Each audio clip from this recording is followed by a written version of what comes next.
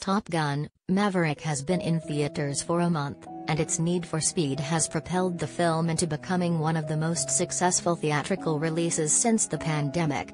Part of that success has to do with the attention to detail from director Joseph Kosinski, who both paid tribute to the original 1986 film and made Maverick something new and groundbreaking on its own.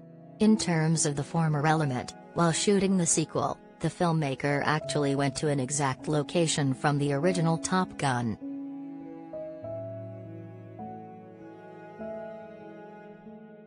Joseph Kosinski, who previously helmed Oblivion with Tom Cruise and Tron: Legacy, among other movies, spoke about the making of Top Gun: Maverick in depth with Cinema Blend's own Real Blend podcast.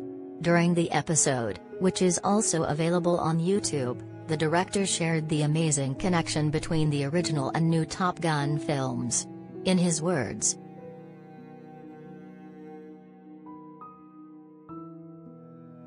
"I did have a couple of the camera operators who worked on the original film. I had a number of crew members who worked on the original film on our film. And one of them was the ground-to-air operator. And he told me a lot of their ground-to-air stuff was shot on a specific mountain peak in Nevada, looking down into the training valley. So we went back to that exact peak. I stood up there with him and our 4 cameras with our really long lenses. And we shot our ground-to-air stuff from the same place, 35 years later. Which was pretty awesome."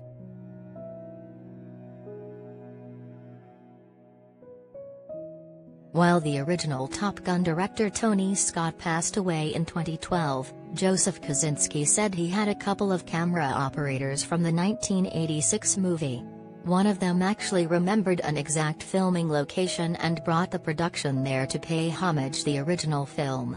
It's certainly rare for a sequel filmed with over 30 years later to not only have some of the same crew, but end up featuring an exact location. Top Gun: Maverick accomplished that.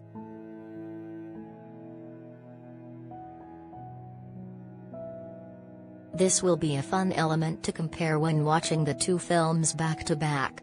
While Maverick continues to make box office cash in theaters, the original Top Gun is currently available to view with a Paramount Plus subscription.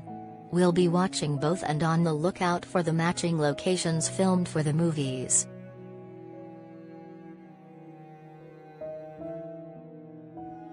Maverick recently surpassed $900 million at the worldwide box office and has remained a top-viewed theatrical release since hitting theaters in late May.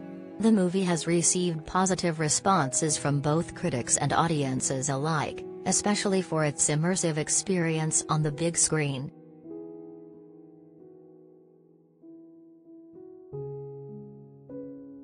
It's safe to say that Joseph Kosinski has become a major name in directing since Maverick. After recently releasing his Netflix movie Spiderhead, the filmmaker has a movie with Brad Pitt heading to streaming next. We'll keep you posted on what's next for Kosinski and the Top Gun property here on Cinema Blend.